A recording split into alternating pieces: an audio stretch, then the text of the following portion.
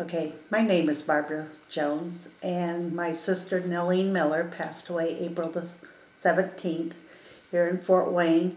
She had had a lot of illness over the years and was a diabetic and had some complications.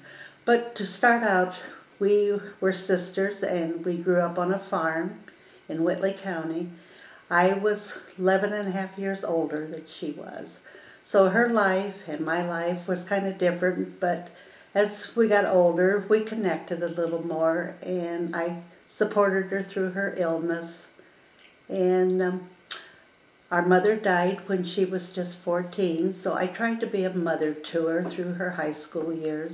And it was a little hard for her to accept me, but we got through it okay. And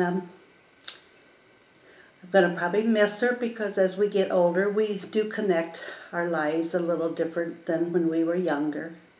And other than that, she did have a stepmother for a while, and they got along pretty good. And then she moved out and pretty well was on her own and had a companion that she devoted a lot of her time to help him. He had polio, and so they had both shared in a lot of illness together, and I think it worked out great for both of them.